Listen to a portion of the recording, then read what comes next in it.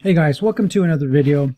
I'm going to talk about selling options, specifically selling put options on stocks you've already done the homework on, stocks you already like. So Snapchat is the example I'm going to use. Snapchat was $18. Recently it's fallen down even below $9. I've done my homework. I'm comfortable owning Snapchat at $9. So I'm going to do two things. One, I'm going to buy shares, dollar cost average, which means I'm going to accumulate a bigger and bigger position over time. My outlook is that Snapchat will grow and will become bigger, and so I'm willing to hold it 5 years at least, and who knows what it can become, but I'm interested. The other thing that is finally opening up is puts.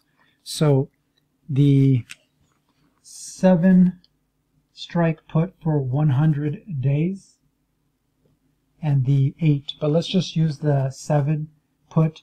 We're going to say it's worth 0.50.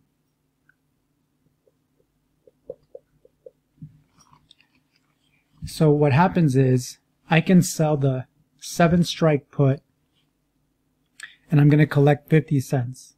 Now you do it 100 times because every one put option is 100 shares. It's one lot. One lot is 100 shares. Someone will pay me because I will sell the put. Someone has to buy the put. Someone will pay me 50 cents times 100, which is 50 bucks, to buy Snapchat at 7. Now, we just said it's worth 9, so I already know it's worth more than 7. But they'll pay me to buy it at 7, which means my actual entry price would be $6.50. This is for 100 days. I am on the hook. I am protecting someone who's worried about Snapchat going below 7. Below 7, I think it's a bargain. That's my opinion. I've done my homework. That's my research. Because I believe Snapchat below 7 is a bargain, because I think it's going to 90 in 5 years. I want to own it below 7. I do this trade because I did the homework. Snapchat right now is in a downtrend. It doesn't look very bullish, but because I'm a value investor, I've done the homework. So I don't need a rising trend. I need a falling trend to give me a better deal. I'm still buying shares at 9. I like it at 9. I like it at 8. I love it at 7. I love it even more at 6, 5, 4. Because I've done the homework. So for 100 days I'm on the hook.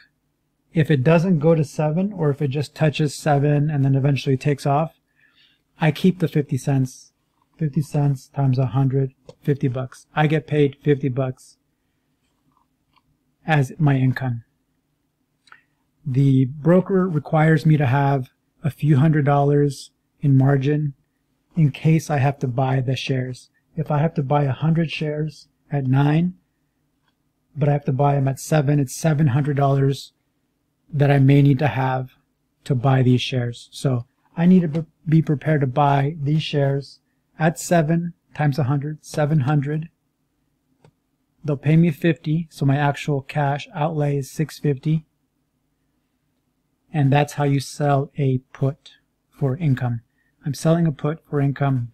I'm also buying the shares. That's 2 ways that I'm getting bullish on Snapchat because I did the homework.